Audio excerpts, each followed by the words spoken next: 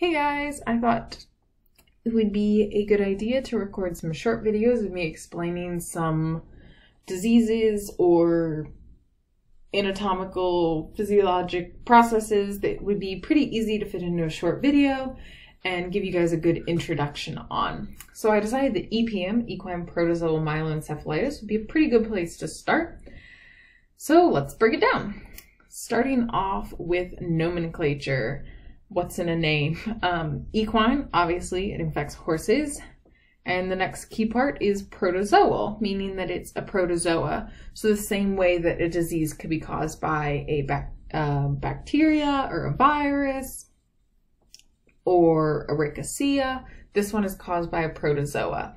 And a protozoa is another type of parasite. So they're eukaryotic, they're a little bit more advanced than bacteria are. And so they fit into the parasite category along with things like lice or fleas, as well as cyathostomin or parascaricicorum. So it is technically a parasite because it is a little more complex. Now into the myeloencephalitis part, it starts off with myel, which typically means pertaining to the spinal cord. So we can already guess that some of the effects of this disease are going to be involving the spinal cord. Encephal, meaning the brain, pertaining to the brain. So we might see some neurological effects as well. And finally, litis, with itis meaning inflammation.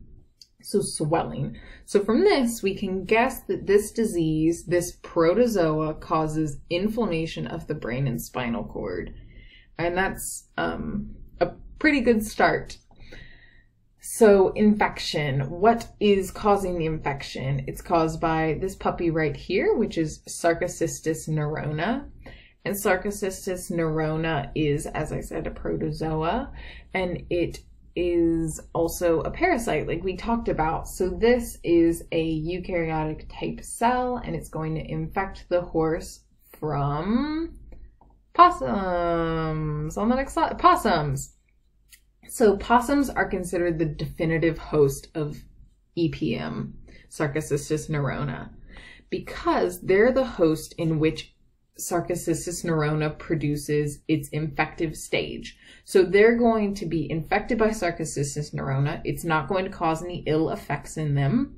However, they are going to start shedding the sporocysts, which is the infective piece of EPM, or the infective stage of EPM. So at this point, the possum is going to shed the sporocyst, and the horse is going to come along and ingest it.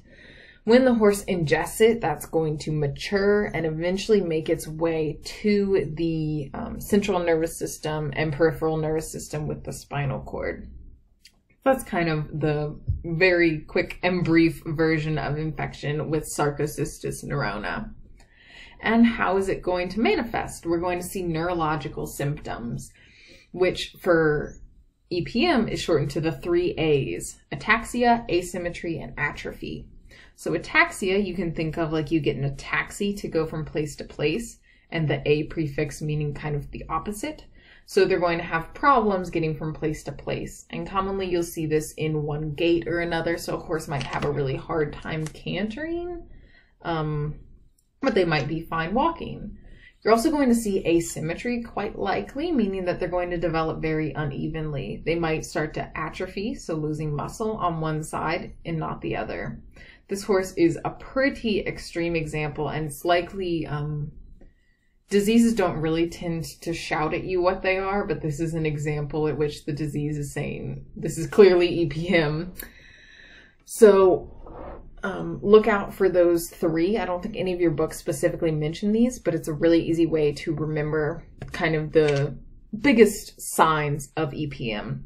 You also might see some more particular things, like the horse might droop on one side of its face. It might drool some, having a lot of trouble balancing, maybe walking in circles, kind of those sorts of things that are controlled by the nervous system. So how are we going to diagnose this? Likely you might suspect it. Maybe the horse is losing a lot of top line muscle. They're having trouble picking up their canter one way or the other, or they're not as balanced in it as they usually are. So your vet's going to come out and they'll probably do some initial things to assess if they think it's really worth looking into, such as doing a tail pull test like you can see her doing here. She's essentially tugging on the tail as the horse tries to walk forward. And if the horse kind of stumbles, has a really hard time balancing themselves while she's doing this, you might suspect that EPM, or another neurological disease, is to blame. You're also probably, if maybe they essentially fail the tail pull test, you might try and detect antibodies either within the blood or the cerebrospinal fluid that surrounds the brain and spinal cord. That will then be sent off to a lab and tested to see if any of the antibodies are there. And antibodies are the body fighting back against a specific antigen that it detects. So it'll detect some part of Sarcoidosis neurona and it'll say, oh, we need to fight this, and it'll produce antibodies. And we're actually able to determine if those are present in the blood or the cerebrospinal fluid. And if they are, they're called seropositive. So that doesn't necessarily mean that they're going to be displaying clinical signs. They might have the antibodies in their blood and they don't appear sick. Maybe there's not enough of the protozoa, or they cleared the infection themselves. And it's quite common for horses to be seropositive, especially for this, and not actually show clinical signs, clinical manifestations of the disease. You also might want to get neck radiographs in order to determine that it is not wobblers. Wobblers is caused by essentially a compression of the spinal cord within the cervical region. So if you did neck radiographs and you determine that the spinal cord was being compressed, you might say, oh, I really don't think this is EPM, it's likely wobblers. So if we eventually come to the diagnosis that this horse has EPM, they're likely going to be treated for it. And the treatment that you really need to worry about is Marquis. That's probably the most well-known treatment, and it is so very expensive to give to a horse. So oftentimes they'll want to make sure that the horse, they really do think, has EPM. So Marquis will be the drug of choice commonly, but these protozoal and rebalance are two other options, and commonly vets would combine these two drugs prior to rebalance being an option on the market, but now that it is FDA approved, it's pretty uncommon, and they likely should not be just combining these two drugs on their own, since rebalance is an option. You also want to consider supportive treatment. So not just treating the protozoa itself, but also treating some of the signs and trying to kind of decrease the negative effects that the horse might be feeling. Oftentimes they'll supplement with vitamin E for a lot of neurological problems, and specifically for EPM, you're going to want to give anti-inflammatories like corticosteroids, bute, banamine, DMSO.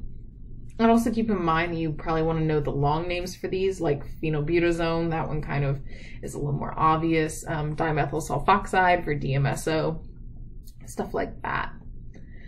Next, recovery. So say your horse gets EPM, you do all the diagnostic testing, you treat with your drug of choice. We're going to pretend it's Marquis.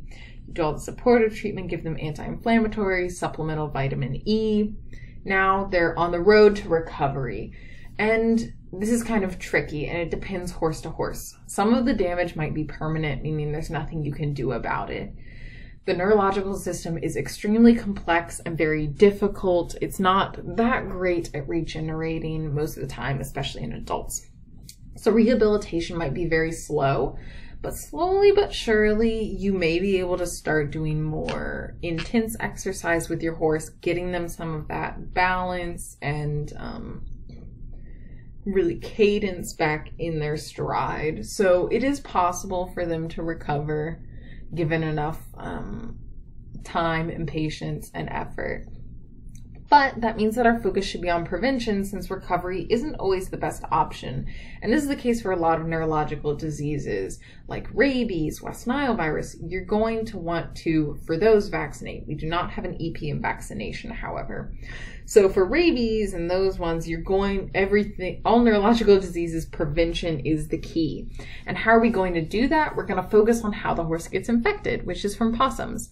So we're going to want to keep our feed in a closed container, making sure that no possum feces can get in there, as well as keeping rodents out of our barn and possums out. Making sure that we keep clean water sources, since possum feces can also infect the water.